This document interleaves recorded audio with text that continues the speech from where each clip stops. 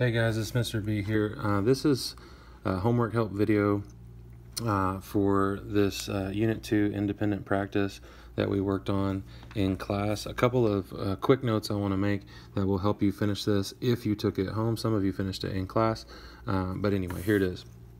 The copy that I made messed up, and so I had to handwrite the B with a circle in it, so that's why that one looks that way.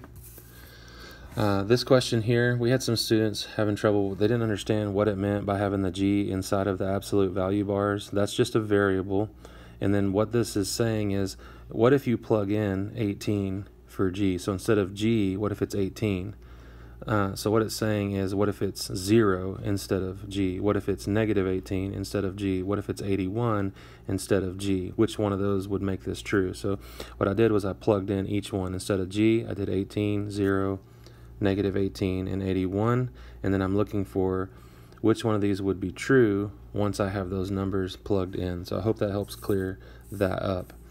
Number 3, people are getting tripped up over the word observation. It says which best represents Jeremiah's observation. A better way to say that maybe is which best represents what Jeremiah noticed. Okay, so some people were getting tripped over the word observation. All right, lots of questions today about gridding numbers correctly. I want to remind you, these deal with place value. So you got to know where your decimal point is. To the left of the decimal is your ones place, then your tens, then your hundreds, then your thousands. To the right of the decimal, that's your tenths and your hundredths, okay? So you got to remember, if like a number like negative 4, it's the same thing as 4.0. So if you thought the answer was negative 4, then it would be bubble a negative, put your 4 here, and then that would be like 0.0. You don't have to put the 0.0. You could just do negative 4 if you thought the answer was negative 4.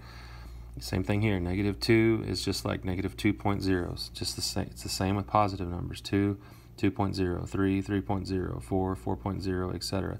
Then you go and you put it in the place value boxes correctly. And then if you want a negative answer, bubble negative and write a negative up here. If you want a positive answer, bubble positive and put a positive sign right there. Just a lot of confusion on that. And you've had this in 5th grade, but we've added this positive and negative part to it, so that part's different.